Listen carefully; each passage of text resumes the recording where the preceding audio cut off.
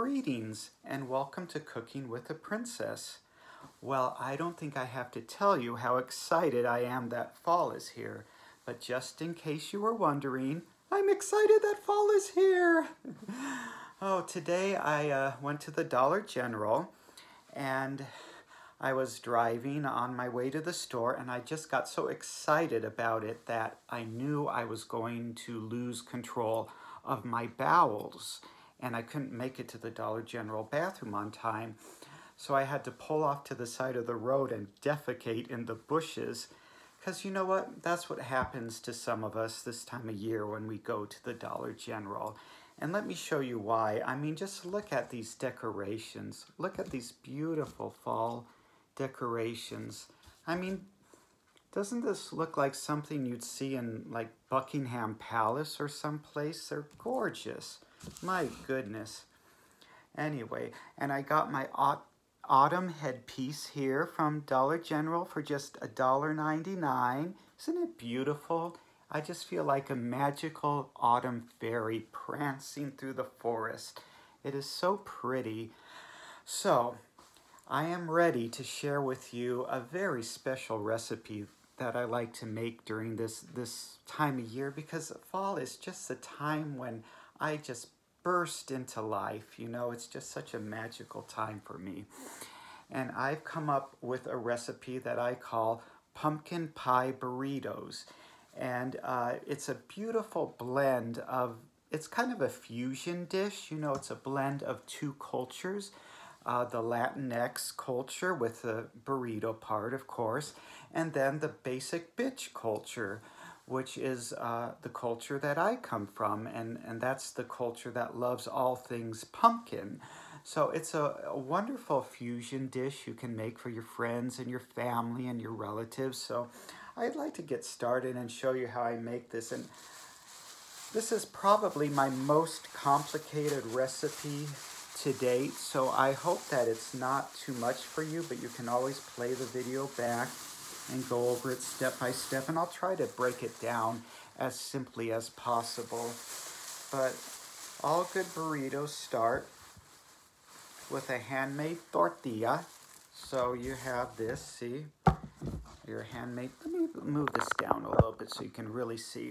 I just wanted you to see my headpiece first, but now you start with a, let me see, tortilla, and that is going to be the first step. Now, the star of this recipe, of course, is the pumpkin, right?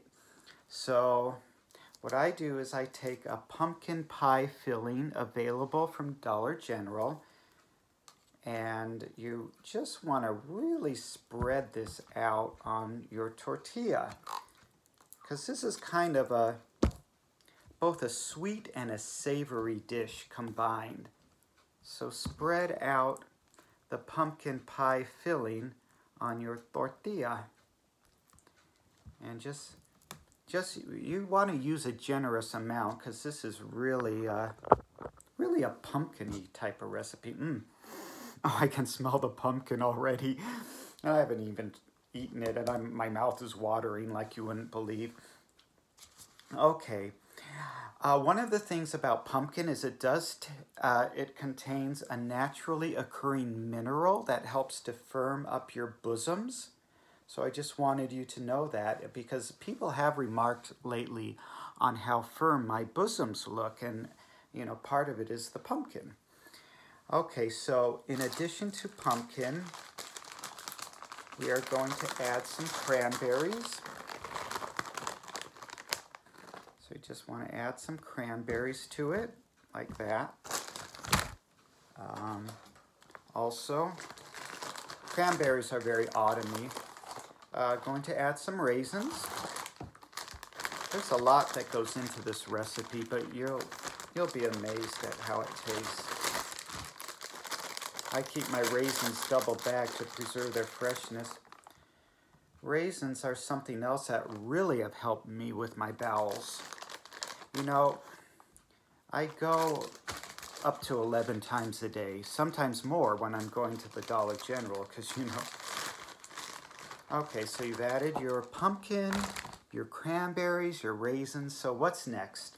Okay, you want to add 1/4 of a cup of uncooked rice. You're not going to cook it because this will add a little bit of crunch to your pumpkin pie burrito. And that just makes it kind of a more interesting dish. Uncooked rice has more nutritional value than cooked rice. And the Dollar General rice is really good. Now sometimes there'll be some maggots in it, but those are organic maggots and they're full of protein. So it's the Dollar General difference. Okay, now you want to fold your burrito. Okay, oh, there's a hair in this thing. Oh, okay. Fold your burrito. All right, and then flip it over and just kind of flatten it. Real good, just flatten it. All right, so it looks like that. Okay, now you want to make the sauce. Oh, this damn camera keeps slipping. All right, so the enchilada sauce, because this is an enchilada style burrito. You're going to add some pumpkin spice coffee mate. The Dollar General creamer is really good too.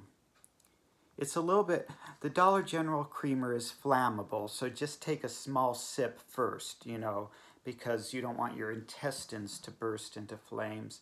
But other than that, it's really good creamer. All right, and you want to add to your sauce a little bit of, a couple of spoonfuls of mayo, right? And to give it some orange coloring, you're going to add carrot juice. These things are so hard to open. There we go. Oh wait, you guys, yeah. So you're going to add a little bit of carrot juice. You're not even going to believe how this looks once it's mixed up.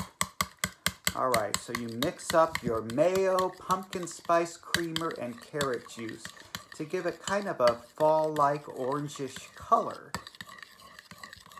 Mix it till it's nice and smooth, like that. Can you see that? Well, you'll see it once I pour it on the burrito. All right. Now, make sure you can see this. Okay, so that's the finished. Oh, and on top you add a little bit more of the raisins. Let me get this damn thing out of the way.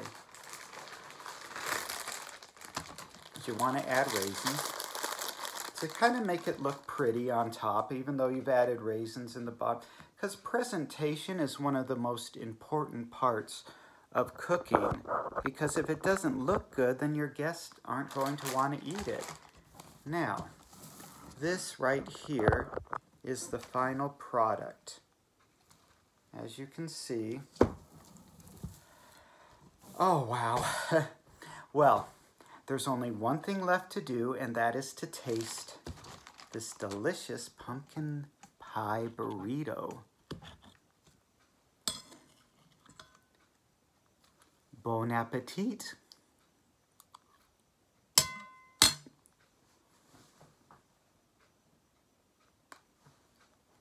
You know what, guys? That's crunchy. Yeah. Something tastes spoiled, but it's still really good. Anyway, guys, thank you so much for joining me for this episode of Cooking with a Princess. I hope you got something meaningful out of this video. I hope you like and subscribe and share this with all of your friends, because the holidays are such a special time to share beautiful recipes with one another. Until next time, guys, I love you so much. You've been Cooking with a Princess. See you soon. Okay, bye-bye, guys.